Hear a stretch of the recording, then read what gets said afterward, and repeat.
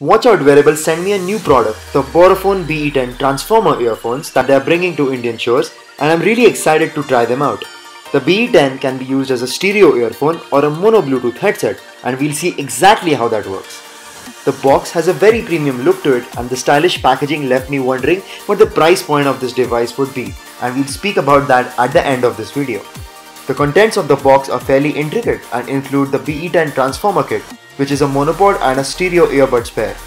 So, to cut to the chase, this dongle-like device is the Optimus Prime of this Transformer earphone, and it looks really premium thanks to the diamond cut chamfering process. It's water resistant, so you don't have to worry about spills and splashes.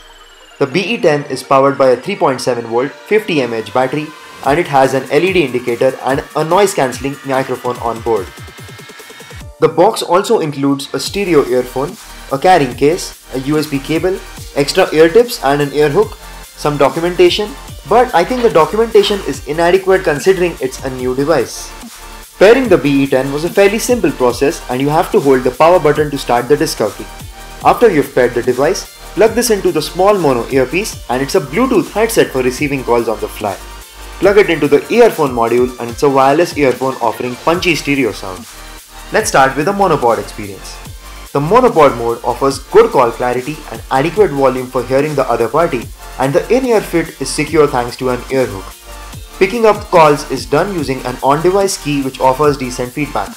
You also get a volume up-down rocker which can skip tracks on long pressing, but the placement of the volume keys feels unintuitive.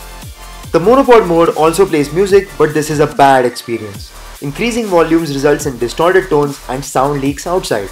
Instrumental notes sound really dull. So the monopod mode is best suited for making phone calls. The stereo earphone is a whole new story. The sound is good and blew me away. The BE10 produces good bass and crispy sound. The earbuds are ergonomically designed and may remind users of the one more piston fit, and the cable quality is really good. I tried these for about 2 to 3 hours at a stretch, but they didn't cause me any ear fatigue, which is great. While they sound really good, the fit and utility of the mode left me clueless because of the complex tangle of the cables. Trying to figure the right layout the very first time left me choking myself, and I'm not even exaggerating. And when I did get them to look like they're probably intended to, I felt I'd connected a Walkman to my earbuds, which I believe beats the whole purpose of having a quality wireless earphone. None of my friends liked the design, but the earbuds are very comfortable in the ear and I thoroughly liked the sound. The company recommends wearing the stereo earphones like a neckband or a pendant, but I'm not sure this style would suit many. If the BE10 had some onboard storage, it would have been great. The BE10 has a female assistant built inside which tells you status updates like power on, battery level or the notification of an incoming call. The company is also trying to offer an incoming caller readout feature. The BE10 has a dual color notification LED, but I wished we had a percentage battery indication on our phones. The assistant tells us if we have a low battery, but it's super annoying how frequently she keeps on blurting battery low, even when I'm already searching for my charging cable. The BE10 charges via micro USB, and USB-C would have been great. Since this is a tiny device with a small battery and input voltage, using typical micro USB chargers that you have lying around will destroy this battery. So you'll have to keep most Samsung and Motorola fast chargers away. So charging the BE10 is slightly tricky, I believe. You will compulsorily have to charge this using a laptop's USB port. The battery life is average and a full charge needed about 2 hours. I couldn't reach the claimed music playback of 4 hours, and you will surely have to charge this device once in 2 days if you plan on using this regularly.